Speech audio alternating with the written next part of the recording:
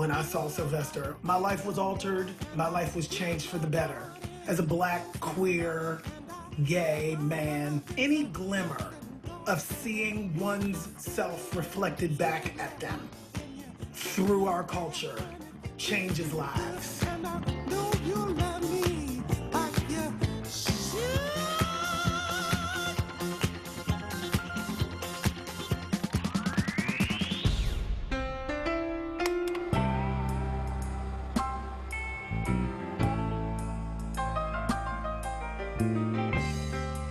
Sylvester was born Sylvester James in 1947 in South Central Los Angeles. He was raised primarily by his mother and his grandmother. I think that Sylvester's mom was herself fabulous. She was very, very involved in the church, and I think it really is that environment, presenting yourself to others in a way that is really beautiful and sort of extravagant, that she passed on to her kids. My grandmother was like his idol. She just loved the way she dressed, the way she carried herself, and that trickled down to my mother. And they accepted him for who he was. Sylvester's interest in what we would now call gender fluidity started very early. He was not interested in sports. He was singing high and girlishly in church. He would sing around the house in his room like Etta James, and he would come in and play songs, and he and my mother would sit and sing these songs, and then he would play big band music, and they would do the foxtrot, and he would pick my mother up and swing her around, and oh, my mother and he was so close. Let's go, sugar cat.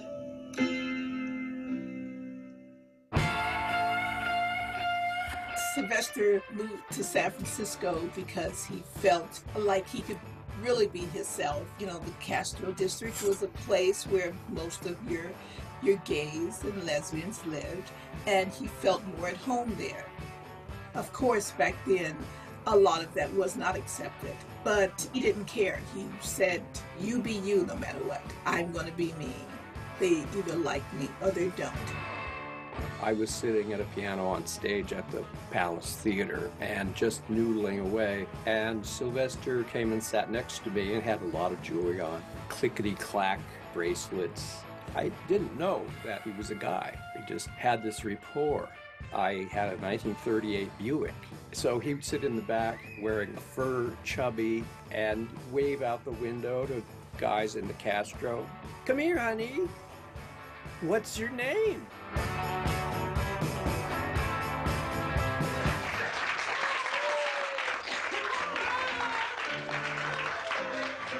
Sylvester was invited to join an underground gaggle of psychedelic, amateur, mostly gay, stage-struck hippies that was called the Cockettes. And for him, it was a period of evolution, and he was trying things out. I don't know that Sylvester enjoyed doing the sketch comedy. I think his favorite part of any show was when he had a solo spot.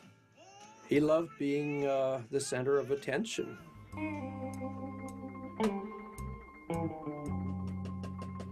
Sylvester definitely wanted to be a separate act from the Cockettes by that time in 1971 when he formed his hot band.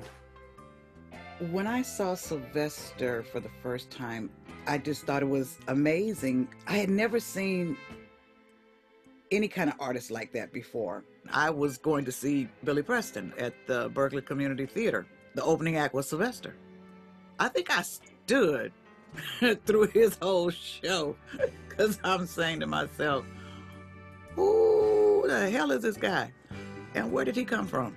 I had never seen anything like him before, not knowing that a few years later I would go and audition for him. That was a surprise. Martha sang about 4 lines, and I looked up at Sylvester and he looked at me, and we just looked at each other like, who in the hell is that? That's how impressed we were by Martha Wash. When Sylvester found Martha Wash and Izora Rhodes, it was as if he had found the home that would allow him to be free again, partly because he was returning to church These were church singers. They were on either side of him, giving him the freedom to just be up front and free. It was the sound that he knew from childhood, brought into a queer environment. It was like it all fell into place. Now this is Sylvester on now? This is Sylvester right now. Is it a certain beat, a certain pulsating rhythm? Oh yeah, man, it just gets people moving, you know, get them really cooking. Well, I would just hear about Sylvester from friends. They'd say, do you hear he's got this records playing on the radio and everything? Sylvester and I were just, all we were trying to do is get on the radio. Because to get on the radio was to work. Dance Disco Heat was always my favorite. That's a whole nother thing. Mighty Real was his biggest hit. I wrote the music at home on the guitar, and I presented the song to Sylvester. He liked it. He wrote the lyrics at a rehearsal. Patrick Kelly had gotten a hold of a rehearsal tape, and he layered all his synthesizer layers into it.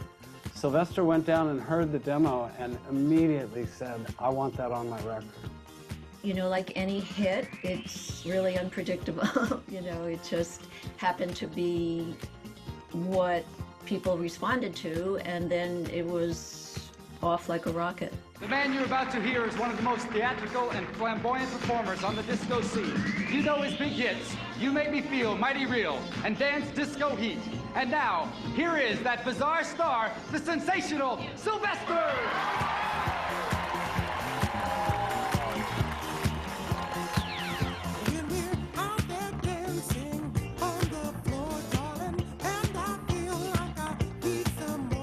It was a surprise to everybody, but a happy surprise. That song took us all over the world. We were able to do more TV shows. I had always been a Merv Griffin fan. Well, you're in for a big musical surprise. It is thought to be true that people from the Big Apple have seen it all, but I guarantee that my next guest will wake up New York. Sit back, get ready for the disco sounds live on our stage of Sylvester and his tons of fun. I remember when I first saw Sylvester performing on TV, I just sat there quietly and cried while everyone else was in the background screaming, and they couldn't believe that here he was. It was very exciting, very emotional, and immediately after that I called him up, you know. So you did it. I can't believe you. You did it. And then he told me there's much more to come. He crossed over. He was a gender fluid black man in mainstream music. That hasn't happened since. There have been a lot of us who have tried, and I've been trying for 30 years. Nobody did it like Sylvester.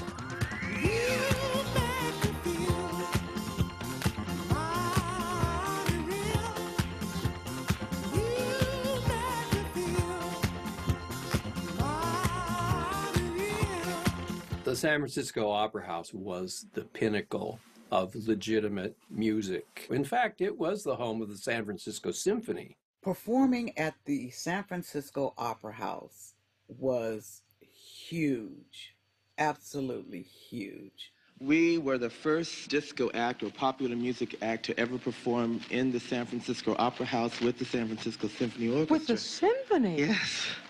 The first time. Right. All kinds of people, all types of people came to this show. They came in tuxes, ball gowns, and anything else in between. The symphony players are really straight. Hip. Straight. Oh, I see. Well, I mean, you know, you know how classical musicians are. It was in the contract that he could not use glitter because it got stuck in the cracks of the floor.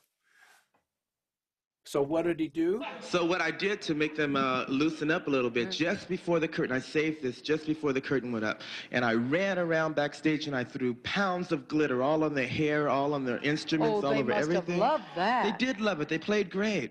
Midway through the Opera House show, Harry Britt, representing the city, gave Sylvester, in front of everybody, the keys to the city and declared it Sylvester Day. It was not just a musical event, it was kind of a socio-cultural event, and also like recovery for San Francisco from a number of traumas that San Francisco had been suffering from. So the Jonestown Massacre and the assassinations of Harvey Milk and George Moscone. And of course, Harvey Milk had been a supporter of Sylvester.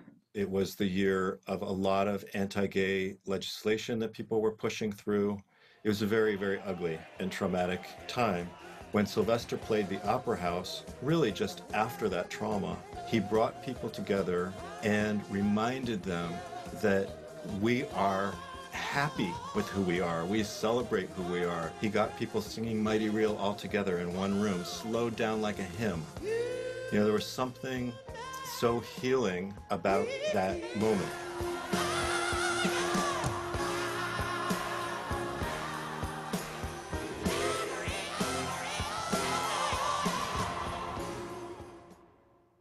In 1978 and 79, as disco was really hitting its peak, so was the backlash against disco.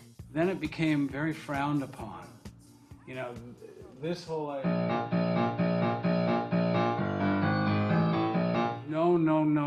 no more of that. That's not cool anymore. And it really came to a head in Disco Demolition Night in Comiskey Park in Chicago, when a radio DJ pulled together a bunch of disco albums and literally blew them up. My 16-year-old says disco's over. Oh, I wouldn't say that. People are still out every night, lines and lines, and people still dancing, so I don't think it's dead at all. It's just changing. A lot of artists just, ended up in the cold. Not Sylvester, though. I mean, disco was not the be-all and end-all for him ever.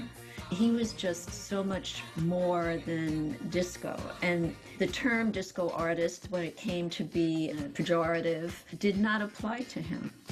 Sylvester was always ahead of us. He did things like talked about being married to a man. This is before gay marriage was a thought. He responded to Joan Rivers saying that he was this drag queen by saying, "But I'm not a drag queen, I'm Sylvester." He wasn't saying there's something wrong with being a drag queen. He was saying that's not how gender works. It was gender fluidity and non-binary gender before we were really there. Sylvester was always pretty much an open book. That was part of his character. He did not hold back, obviously, and it's kind of like, why would I start holding back now if I haven't held back my entire life and my entire career? So to him, it was just the logical step. Yeah, I've got it. I'm sick. I remember the day very well when Sylvester told me that he was sick, and I asked him, sick like what? And he said that I have AIDS. Coming out in public, one of his last appearances in a wheelchair in San Francisco in the Pride Parade, he put a human face to us. He moved the conversation forward and reminded the world that there are human beings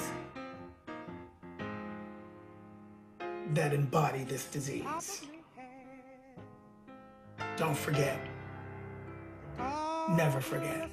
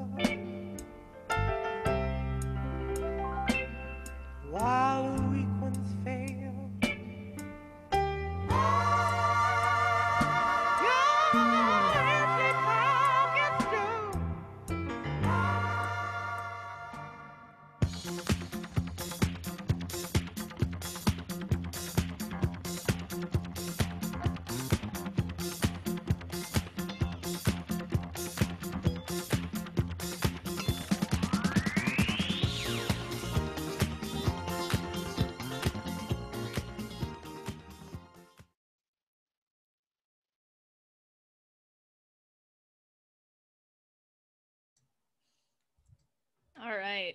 Oh, there's no way to not get emotional, and there's also no way to not dance along to that.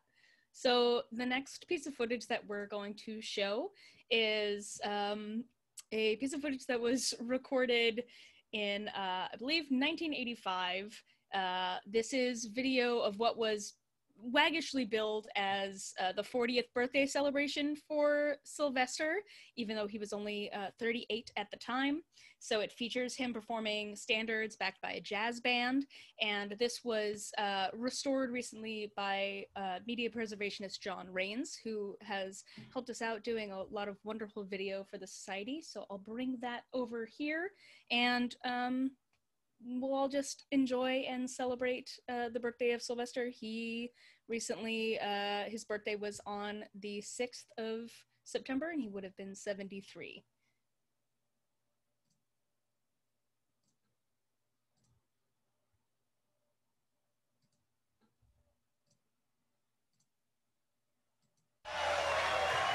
Welcome.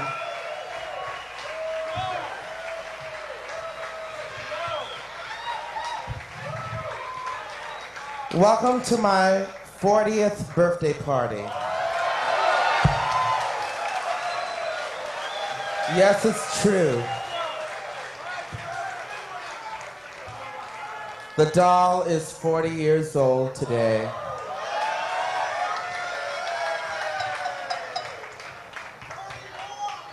Do I look okay?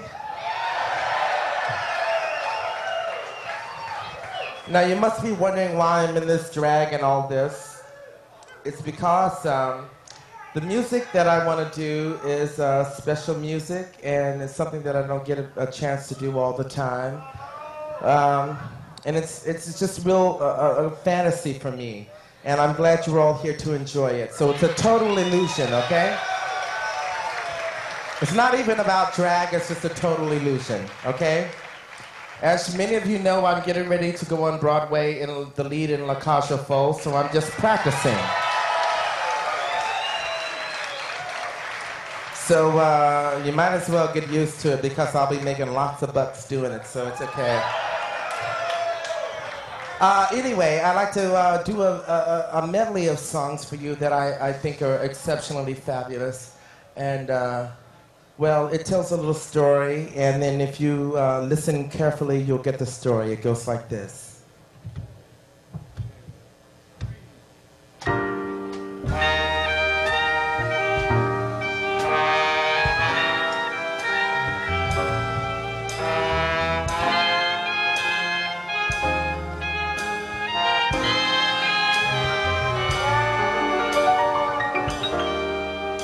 It seems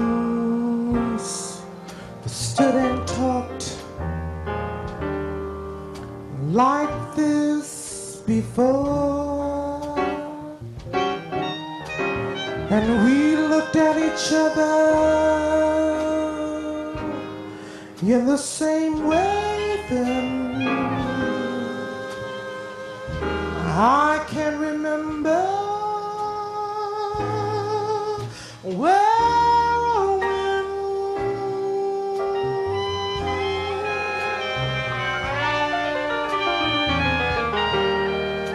the clothes you were wearing were the same clothes you wore, and the smile you were smiling there. I can remember where, oh, when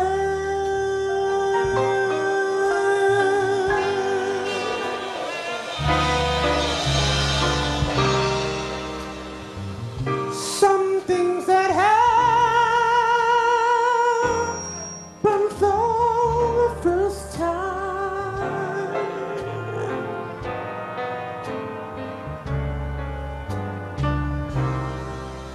seem to be happening again.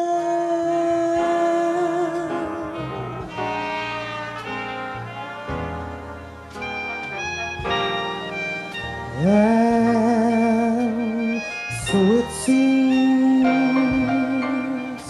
we have met before,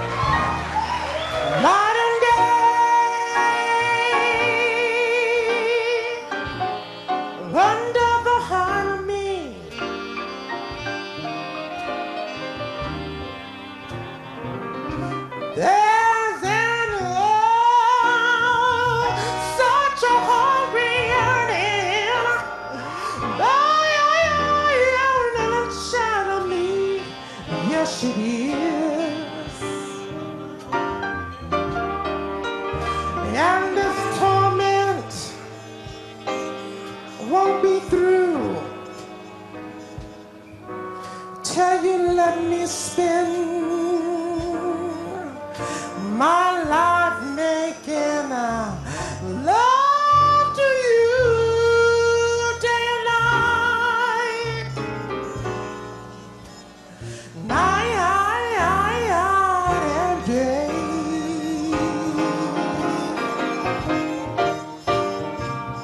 Day and night.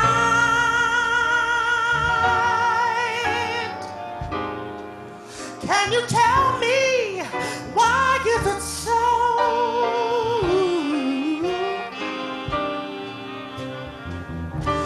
that this longing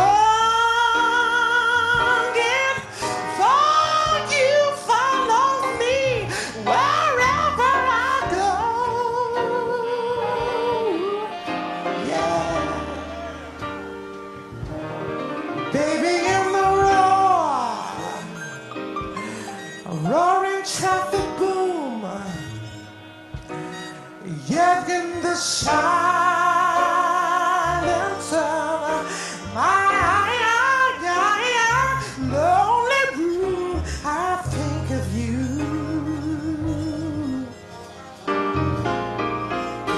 Every night and day.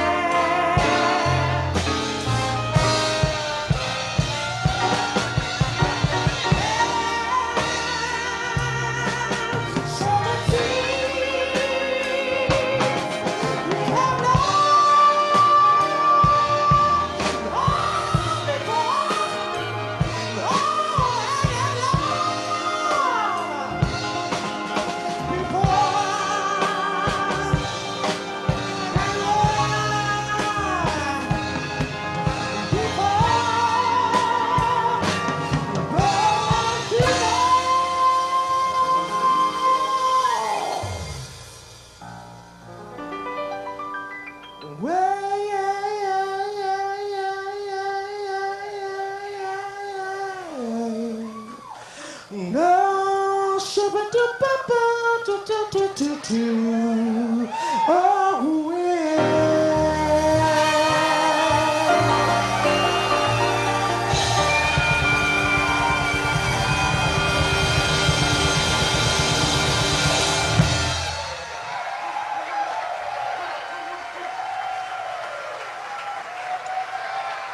Thank you.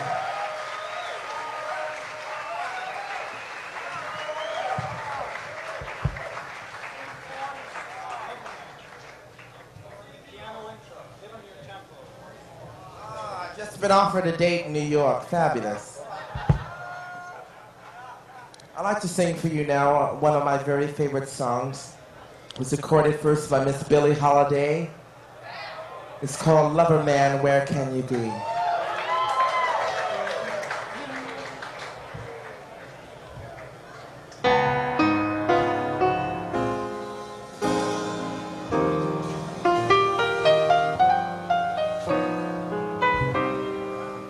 I don't know why, but I'm feeling so bad. I long to try something I never had. Hugging and kissing, that's what I'm missing.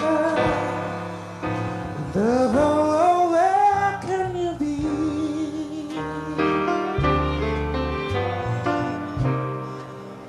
The night is cold, and I'm so all alone. And I give myself just to call you my own. Got a moon above me, no one to love me. Lover, where can you be?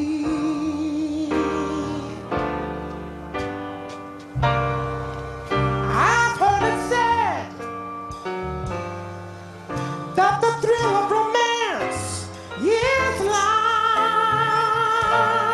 one heavenly dream. Yes, I go to bed and I pray you make love to me. Oh, strange as it seems, someday we'll meet and you try all my tears. You whisper sweet little things in my ears. Hugging and kissing, that's what I'm missing. Lover, where can you be?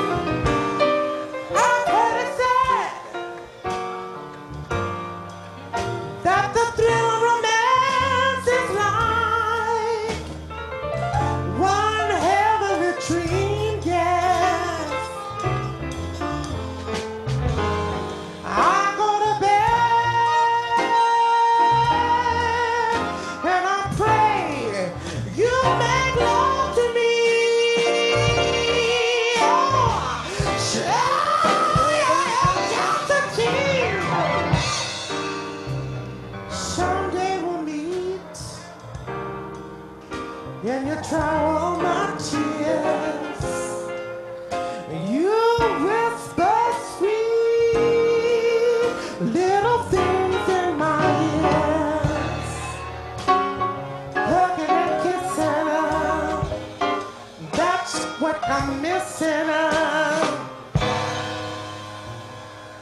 lover, oh yeah.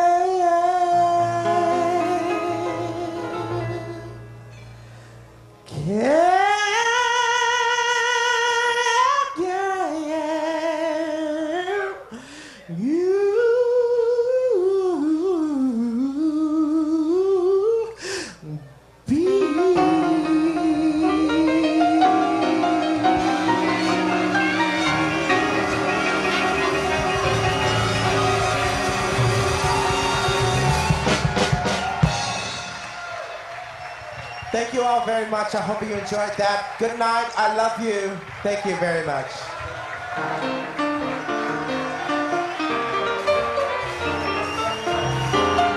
Let's bring Sylvester back. Come on, Sylvester. Let's get him back up here for one more.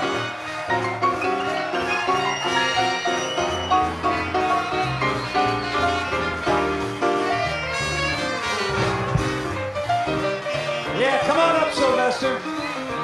One more time.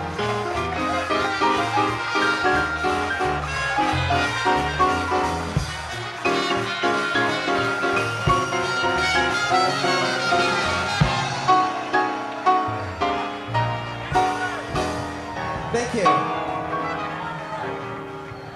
I know this might be a little different for some of you, and those of you that are on speed, well, you just have to calm down for a minute. This is a party, right? And we're gonna leave you with this. This is a party. We've tried to make the night a special night and make the mood a special mood. It's a cabaret, it's a party. Think about Paris in the 20s, New York in the 30s, San Francisco in the 40s. I know you can do that. Dig this.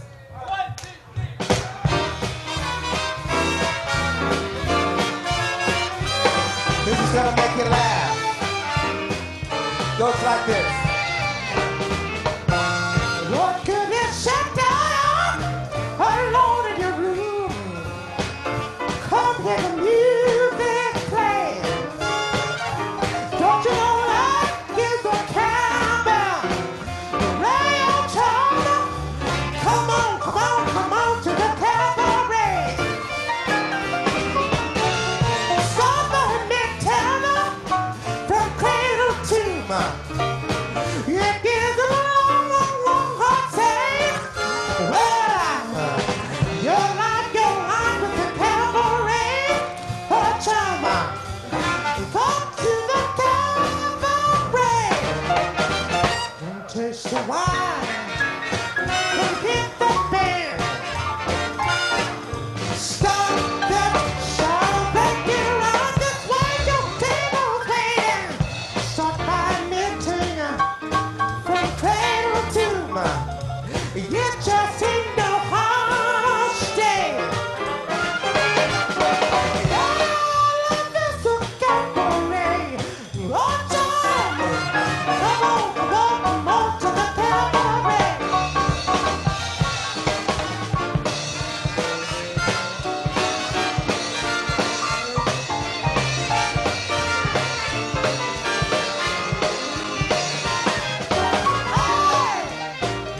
Life is a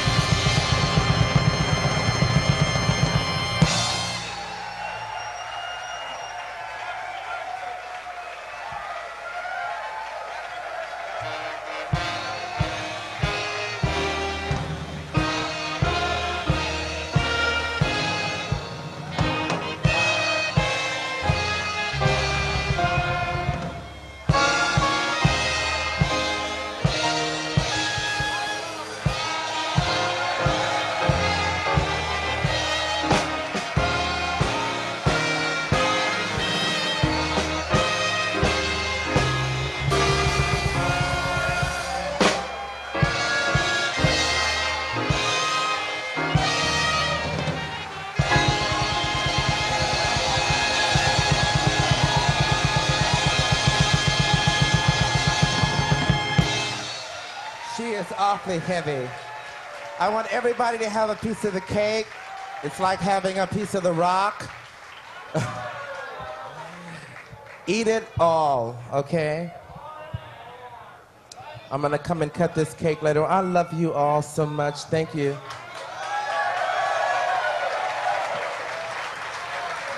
Thank you. I want you to have a fabulous evening. I'm gonna go do a costume change and change into my butcher's drag. Just to let you know, we have something for everyone. They have this, and we have that, and we have the other. And drag is drag. $600 worth of leather and a $600 dress is the same as drag. All right? I love you. God bless you all. Thank you so much. This is my home, and I love you. Thank you.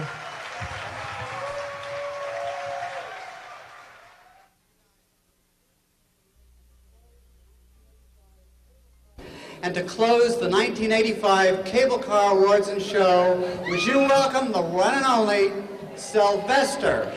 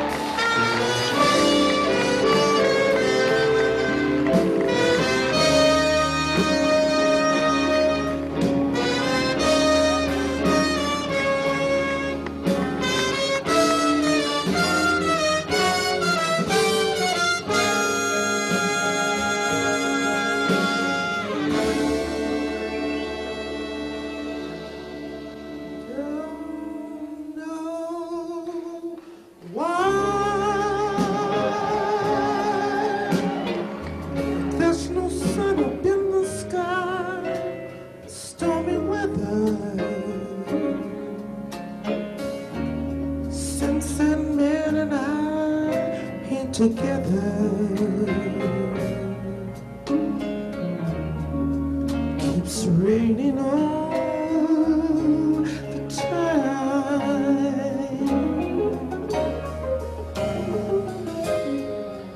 Life is bad, blue, the misery everywhere, stormy weather.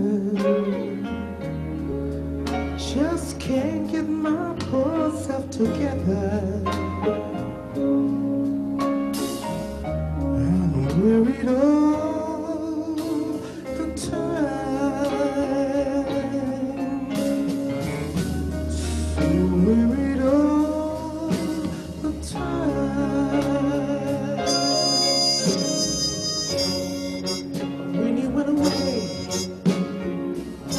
you walked in and met me. If you stayed away, no rocking chair would get me. All I do is pray, the Lord above, let me walk in the sun once more. Life is bad, blue, mystery everywhere, stormy weather, yeah. Just can't get my poor self together. I'm worried all the time. When you went away, it's hurried and sad. Night comes around, feeling so bad. Rain falling down, shattering every hope I have. It's pittering, pattering, beating and splattering, it's driving me mad. Love.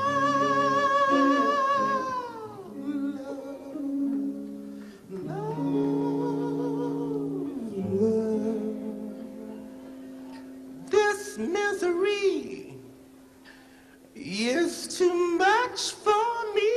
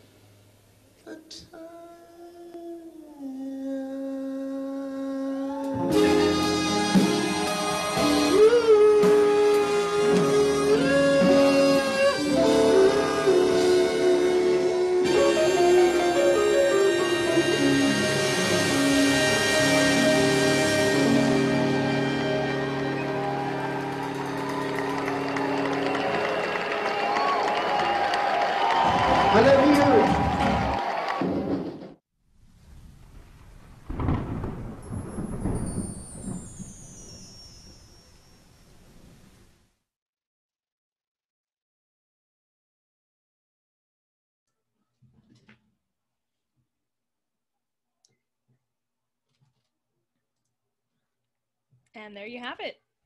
So now I would like to welcome up my wonderful coworker, our wonderful registrar and collections manager, Ramón Silvestre, who will be talking to us a little bit about the items that we have in our Sylvester collection. We originally wanted to do a video showcasing some of these items, but unfortunately with the COVID restrictions, we weren't able to get into the archives, but we've created a nice little slideshow with some images, and we're hoping that it will be a fun time for you. So let me bring Ramón right up on the screen. There you go. Hi, everyone. Thank you very much for joining us tonight. And I know my last name sounds like Sylvester. It's sort of close, but not as flamboyant, I guess is the word, or not as dressed up. But I would like to just, thank Lee as well and Terry for, and all of you to come tonight and enjoy the show. I also want to share with you that the last film clip you saw, we have several of those that we have just recently digitized on our website. So we would like to invite you all to kind of peruse the collection, because we've gotten more robust in terms of our collections online. So please feel free to check that out. Also, if there are questions about, the Sylvester collection, for example, specifically, write me an email and you can access that email address on our website as well. So without further ado, I think what I'd like to talk about first is Sylvester was all about high fashion drama. So, the white fur coats, the vintage movie star beading and satin, the disco sequins, and every kind of indulgent embellishment. So his costumes were really amazing. And I also would like to further thank Tony Bravo from San Francisco Chronicle that had written an article, and will show you a few of these photographs that the photographer Liz Safalia had taken taking photographs of these collections. So Lee, we can go to the next slide. So here you see him in the beaded sequin top that was designed by Pat Campano. I guess he was a local San Francisco designer who also designed for Diana Ross and the Supremes. Am I right? Yeah, I think so. So, and this is the whole pantsuit. So the Historical Society had loaned this. We've been very active in terms of exhibition loans to other institutions all over the world, including just recently, this whole pantsuit had traveled to Germany for an exhibit on queer California, along with the larger exhibit that was in the Oakland Museum called Queer California.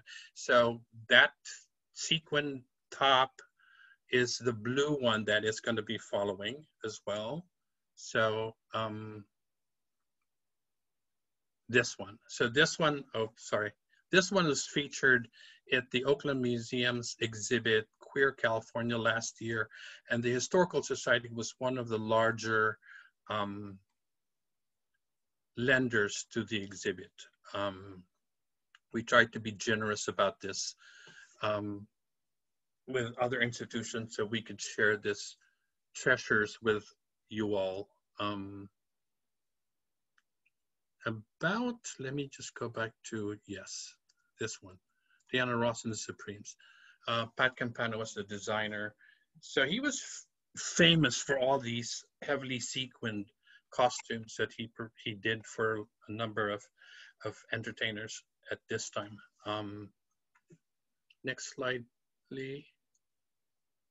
Here's a cape that was used in the 1980s as well. So you are well, I mean, you could always, when the whole virus pandemic is over, we would like to invite you all to at least come visit us or set up an appointment to see the collection or the archives and do some research if you might be interested. Lee, next slide. And then this was a costume he had worn when he had joined the Coquettes. So it's an older piece that we acquired. Just to mention that we had the first batch of costumes you see right here was donated to the Historical Society in the 90s by the Project Open Hand and yes, Project Open Hand and I'm sorry, I'm losing track of my notes here. And later on, in the last 2 years, we were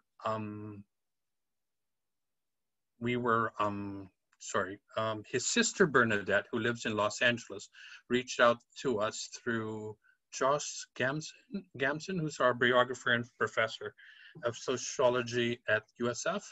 And so myself and our managing archivist at that time flew down to Los Angeles to meet with Bernadette, his youngest sister, to acquire a number of his personal memorabilia. He did a lot of, he designed his own accessories. So somewhere down in the slides, you'll see that too. So Lee, can we have the next slide, please?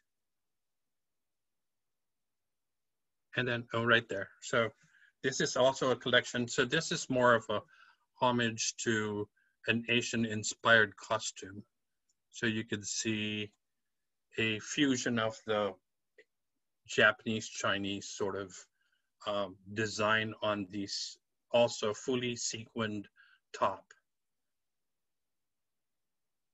It's nice too. And then of course he loved the designs of headdresses from the 30s and 40s. So this was definitely a piece he really liked to use with his performances. Next slide, Lee. And then this is a collection of gloves. This is a later addition to the collection. This was a collection of vintage gloves that he had put in a shadow box that was displayed at his home.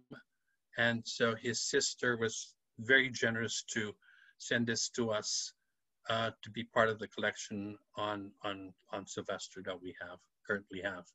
So we have a lot more. Unfortunately, with the pandemic, we can't access the collection at the archives, but we do have a few of his platinum records, some photographs, some family photographs, and record albums that he had, or at least had been produced during his time. So is that the last slide, Lee? I think it is. Yep. So can I guess I should have you, if any questions are there. And, yeah, we'd love to. The next part of this program was going to be Ken Jones coming in to tell some stories about Sylvester, but as Terry said up at the top, he unfortunately had to back out of tonight's program, but we're happy to have folks share their stories. Some people said some really wonderful things in the chat. If you would like to come up on microphone and tell your story briefly, please just hit the little raise hand button and we'll be able to bring you up, and we would love to hear people's stories about Sylvester. If you saw him perform, if you had your hair done by him like Sharon talked about, we'd love to hear, and I'm sure that Ramon would be happy to answer any questions about the process of accessioning the collection that we have. So let me look at our participants here. All right, Tony W., you've got your hand up. Would you like to come up on screen? I can do that for you, or on the audio.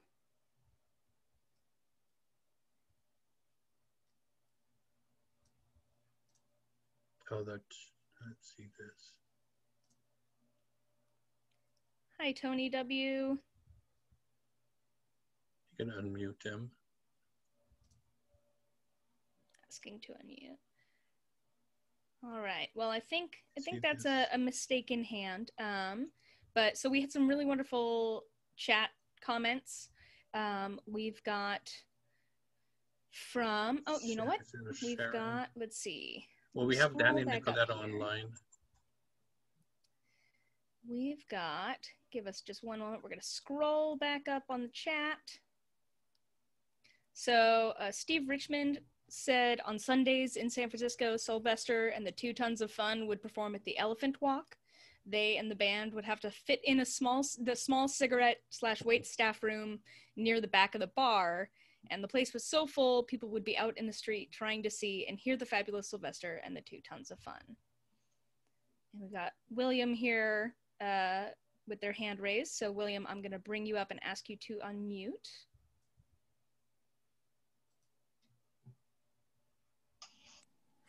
Hi, William. Hello there. Am I unmuted? You are unmuted. You are. Hi. Awesome. This is such a treasure of reminiscence and memory and celebration. And my quick story is, I think I was 20 years old and I was working at the Gucci boutique on Maiden Lane. And there was this little teeny restaurant on the 2nd floor of a building on Maiden Lane, and it was called the Mayfair. And it was where all the little old blue-haired high society women ate. And one day I grabbed a quick lunch there, and suddenly the elevator doors of the Mayfair opened, and there was Sylvester in a full-length white fox coat with 2 men in black leather on either side of him. And you should have seen all those little old high society San Francisco matrons drop their champagne cocktails and their chicken a la king. Everybody gasped at the same time. It was just fabulous. Oh, that's fantastic. Thank you so much for that story. Sure. Sharon. That was a great, somewhere back there Sharon's had a really is great. Sharon in the chat had a really wonderful story. I was wondering if maybe Sharon could come up and press the raise your hand button, and I can bring you up to talk. But in the meantime, we have before that we've got John. I'm going to put you up. Hi, John. Hi. How are you doing? Great. How about you? Good. What stories do you have to tell us? Well, I lived in San Francisco. I moved there here in 1969, and this is the early to mid 70s, maybe around 74. I was on Masonic Avenue hitchhiking, and Sylvester picked me up. He was in his little Volkswagen. I think it had the Mercedes-Benz grill. And he picked me up. His then boyfriend, flowing red hair, his name was Jimmy. He said, "We're going to go mattress shopping at Sears. You want to go with us?" So I did. So I had the most bizarre, fun time with Sylvester and Jimmy, watching them try all the mattresses at Sears and shocking all the customers. Oh, that's fantastic. Wonderful. Thank you so much. At the Gay Pride Parade in 1976, he dressed up as Jane Mansfield. I thought if he and I together on that during that parade on your website. I saw countless times through the year, so many times I can't remember. Anyway, those are my stories for now. Thank you. Thank you so much for sharing them. Sure. All right. So Sharon, I'm going to bring you up, or once Ramon talks here. Oh no, has Sharon kind of raised her hand? Sharon has raised her hand. She's an amazing story she should share. All right, Sharon, I'm going to bring you up to talk here.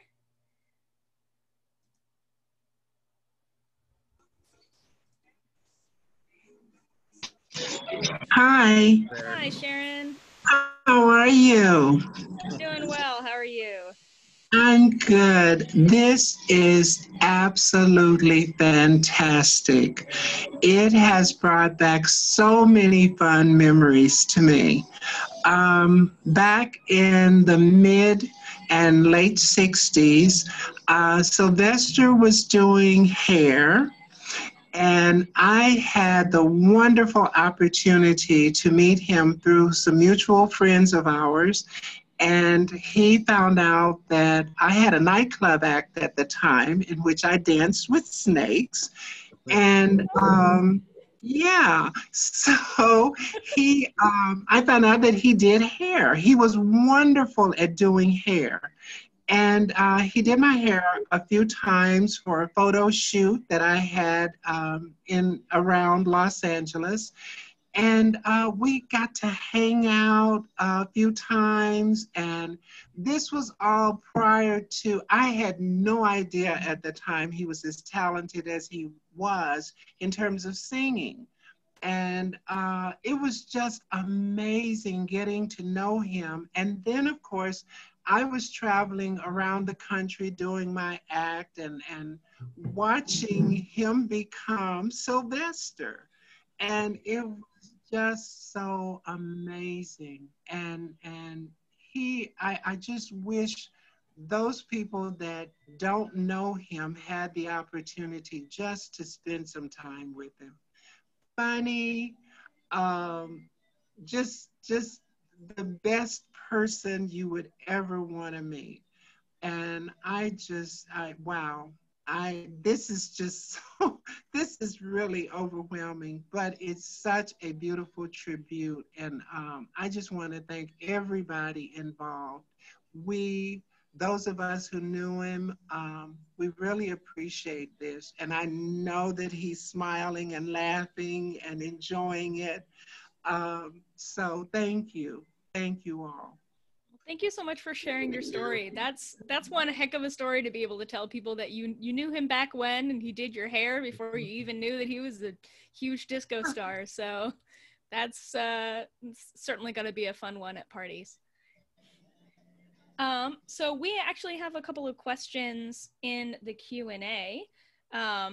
So we had somebody asking, Ramon, I know that we had mentioned briefly that what we showed was only a small amount of what we have in the collection. Someone has asked, how many Sylvester costumes do we have in the archives? Roughly, my count right now is about the major ones with the fully beaded and sequined ones. I think we at least have half a dozen of those, half a dozen of that series. Now, the second part of the collection we had acquired in the last 2 or 3 years were more personal memorabilia, like his hair accessories. His sister sent us that shadow box of vintage gloves that sat in his home as part of, as a framed piece in his house. And there's a few, we have a lot of family photos. If I remember correctly, there's a lot of awards, platinum records he received from, like, I remember one that came from a German recording company, because he performed all over, the country and all over the world. And he had, his songs kind of got to the point where these recording companies were producing awards, like platinum record awards, that were being sent to him. And the estate was very generous to send that to us as well. So, it'd be great to have you come visit and we can show you what else there is in the collection. Wonderful. Someone also asked, so I'm actually relatively new to the society, but I don't think we have in the past. Someone asked, was there or will there ever be an exhibition? I don't remember. I don't think that we've had an exhibition specifically on Sylvester. We had we just featured like the pink sequin pantsuit that you've seen in the film clips. We had put on an exhibit at the museum a few years back I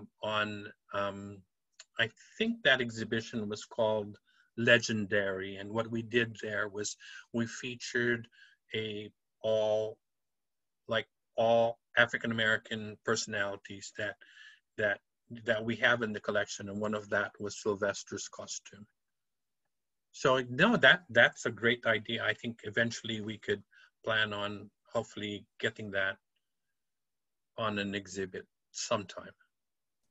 Yeah, it'd be really, really neat to mount something like that. I know that people really enjoyed being able to see Gilbert Baker's costumes, which was the exhibition that we had up before the museum closed due to COVID-19. It'd be really, I know that I went and I saw the Queer California exhibit that we partnered with the Oakland Museum of California on, and just seeing the blue sequin jacket just right there as in the speakers Mighty Reel is playing was very, very touching and very emotional. We have a question here from Danny Nicoletta. Hi guys, thanks for the great program. Can you tell us where the 2 videos that are now part of the collection that you showed tonight came from and what format they were in? So the first video that we showed actually isn't part of our collection. It's available on YouTube. It was done through Amazon Music, and so you can actually just find it online. We'll post a link in the chat for you and on Facebook for those of you who are watching through our live stream, but it's very easy to see. You can, share it widely because it's available on YouTube. In terms of the second video that we showed, that is part of our collection, and as I mentioned in the chats, it has been digitized and is part of our digital collection available on Diva through San Francisco State. So I put a link in the chats, but you can also go to our website and look at our online collections and find it there as well. And I'm sure Danny Nicoletta has stories about, he's taken pictures of, if everyone doesn't know this, Danny Nicoletta is a photographer who's worked with Crawford Barton, taken amazing historical photographs of Harvey Milk along with Sylvester. So he does have a book. I'm doing this plug, but he has a wonderful book on queer San Francisco. And if you have time, you should peruse that photography book. It's an amazing collection of historical photographs taken by him in San Francisco. And we actually have Danny with hand raised. So Danny, I'm going to bring you up here. There you go. Hi, Danny. Hi, everybody. So nice to see you all again. It's a pleasure to have you on too. Thank you. The one little tidbit that nobody knows is that, when I was a baby gay studying my freshman year at Kansas City Art Institute, some of the people in the dorm were muttering about this thing called the Coquettes, and of course my ears pricked right up.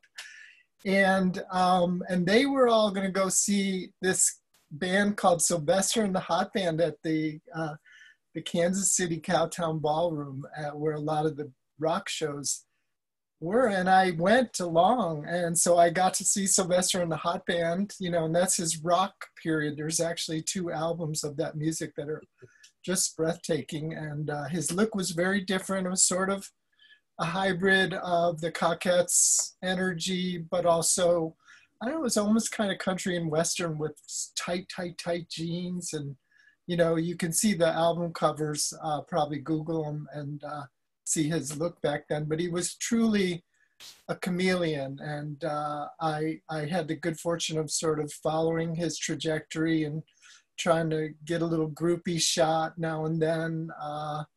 Shot him at the Castro Street Fair, shot him at Gay Pride. Oh God, what else? There's 2 shots of him in my book that are beautiful. And I miss him. I'm sad to see him go. He was kind of iconic in the neighborhood and approachable, lovely person. Yeah, if you happen to be in San Francisco and out, doing errands, hopefully masked and socially distanced, there is actually, Sylvester has a plaque on the Rainbow Honor Walk as well, so you can go see that on Castro Street and take selfies with it. It's really fun to see him immortalized along with all of these other wonderful queer heroes. Thank you so much for sharing your story, Danny. You bet. All right. And we've got, I'm going to bring up David next.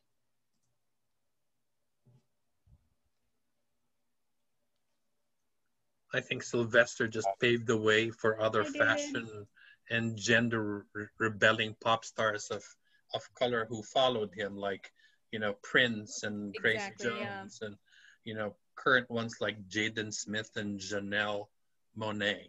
Mm-hmm. I think he was sure ahead of his time. Absolutely. I'm Hi, sorry, David. Welcome in. Hi. Hi. I was a good friend of Sylvester's, and I used to design a lot of his clothing. And Yeah, I saw you talking in the chat about some of that. Tell us some of these stories. Well, where do I start? You know, I met him in the Coquette years because I went to high school with Dahlia, who is they dubbed as the prettiest Coquette, and that's how I met the whole Coquette scene, was through a high school mate, believe it or not. And I met Sylvester through the Coquettes. And I was just starting painting silks and turning them into long robes, kimonos, kaftans, you know, ponchos, flowing.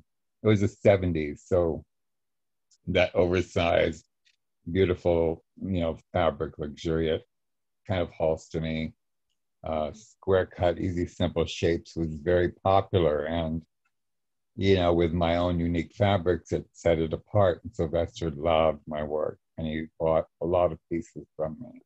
And one night, I went to the design center, and I was wearing a red deco silk kimono. And I walked backstage, and Sylvester looked at me, and his mouth dropped, and he said, "I have to have it." And he bought it, and he bought it from me, and he performed in it that night at the design center. So that was like amazing. I was actually crying in the balcony because that was like a moment for me. That was really exciting. And he'd send me postcards from when he did his European tour from every place, and it would never be about him. He'd always say, you know, they loved your teal, the teal one in Paris. You know, the blue one with the fans was a big hit in Italy. You know, and he'd always put it on me. He was such a sweet, caring person. And he used to come over and sit and watch TV with me and my mom and my sisters. It was just like, you know, he was just like a, you know, he was just like a person.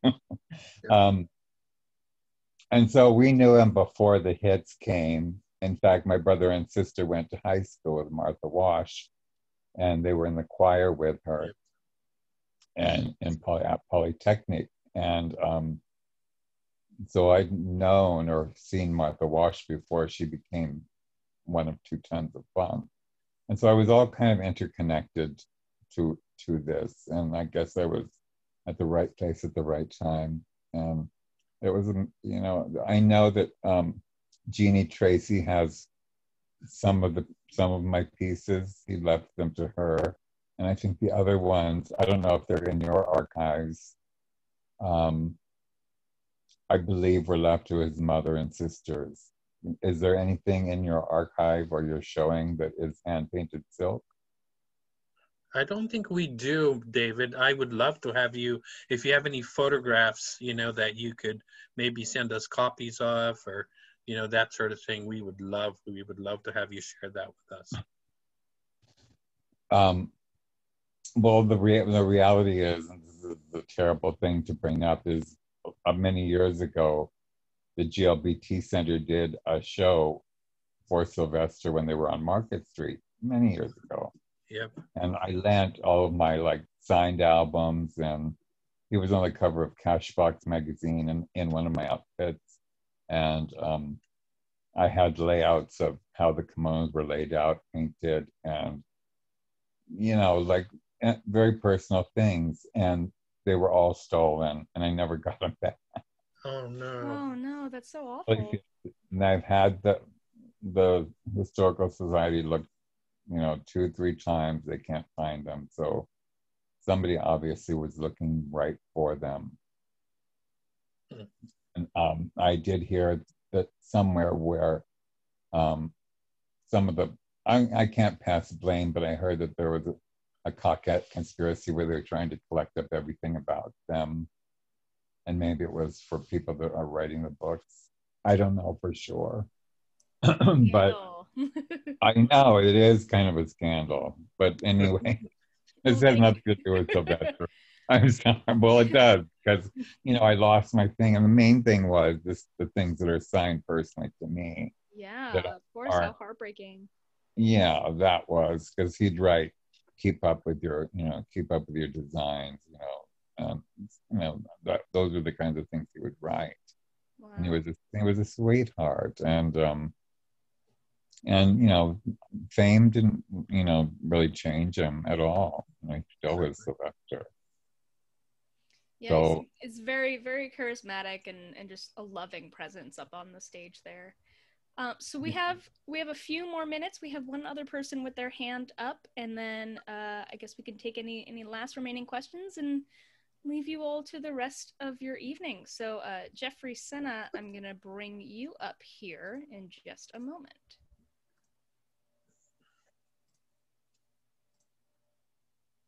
Hi, Jeffrey. Hello. Go ahead. Hi. Hi. Yes, I just have like two little quick anecdotes about Sylvester. I was sort of a gaby, and one of my good friends lived on Danvers Street, and it was just one of these epic homes with a pool and outdoor bar, and Sylvester lived next door, and he was just so free and easy, come over at these big parties with tons of boys in Speedos and sing, and he was just very, very generous with his time, and he had an amazing spirit. One other thing too, of course, I saw him at the I-Beam, but the most epic show, and I wish that there was a video of this, and that's my question, was at the Galleria, where he came out of this amazing smoking volcano, and it opened up, and he emerged from this volcano singing, and everybody was just floored. This was an after party for Gay Pride. I was just curious if there's pictures of that event. I can't confirm, I could do a little bit of homework and we could share that with you, but if you feel like we can pursue this sometime later when we can access the collection, Jeffrey. So feel free to email us and we'll see what we can do if we can locate those photographs, because we do have a number of images and that sort of thing. Yeah, it probably was his most epic, I guess, on stage come out you could have ever imagined, and people were quite floored. The volcano was like 30 feet tall with smoke and everything and falling rubble, and everyone was really pretty amazed. Thank you. Well, thank you too. Yeah, thank you so much for sharing with us, Jeffrey. So we just have a few minutes left of our program. I wanted to highlight some of the work that we have been doing here at the Society that Ramon mentioned. So we actually have been putting up, our wonderful archives team have been putting up primary source sets, and we actually have one for Sylvester. So I'm going to share my screen here.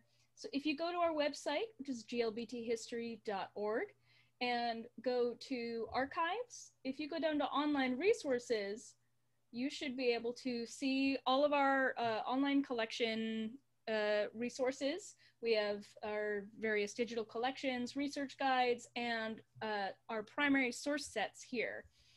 And if you click here and scroll down, we have some really wonderful primary source sets by topic, different identities, different groups, different time periods. But we have down here, we have a whole primary source set on Sylvester, where you can see some really wonderful articles, images. Here's our video that we showed tonight, a little tribute, an audio tribute to Sylvester, and other research guides here. So please feel free to utilize our online collections, especially while we are closed down to the public. And we hope that we hope that in the future we get to see everyone in the archives in person. And thank you so much, Ramon, to you for sharing all of your expertise and stories. And thank you for everyone sharing all of your memories and stories in the chat. This was really fun to do with everyone and to celebrate. And, you know, hopefully we can do it next time for Sylvester's birthday as well. Yes, maybe it'll be a yearly thing. And we are planning a museum opening sometime shortly. Sure we are working on some language, and we will be giving some updates to everyone very soon. So be happy, be healthy, be safe, everyone wear a mask, and have a wonderful rest of your week. Happy birthday to Sylvester, and we will see you all soon.